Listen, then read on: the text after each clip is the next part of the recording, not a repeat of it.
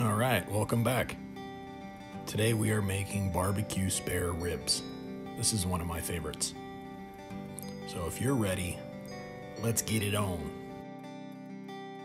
Now I'm working with an Aroma rice cooker. I will leave a link in the description where you can pick one of these up at Amazon. Now our first step is we want to go ahead and fill the rice cooker halfway with water. And then load up the basket with the ribs. Just like that. Now you can follow me on Instagram at keto.shane if you want. I'd appreciate it. And once you have the ribs loaded up, we're going to go ahead and set the steamer to 30 minutes.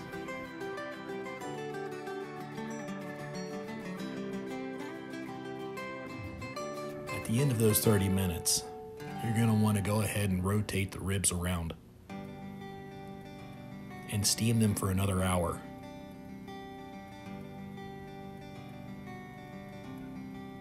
So, after a combined total of 90 minutes in the steamer, we're going to go ahead and pull the ribs out. Now I cut them individually in between each bones,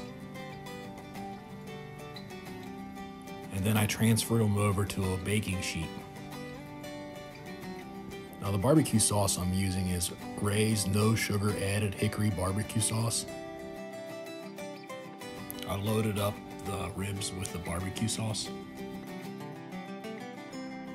and then used the paintbrush to brush them. And do not forget to add the seasoning. Definitely helps with the flavoring.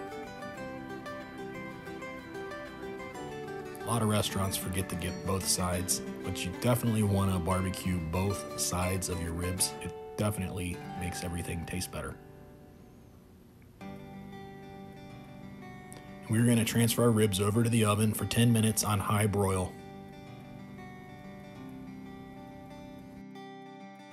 Now for a side, I went with berries and cottage cheese. And that's it. Thanks for watching, thanks for subscribing, and take care.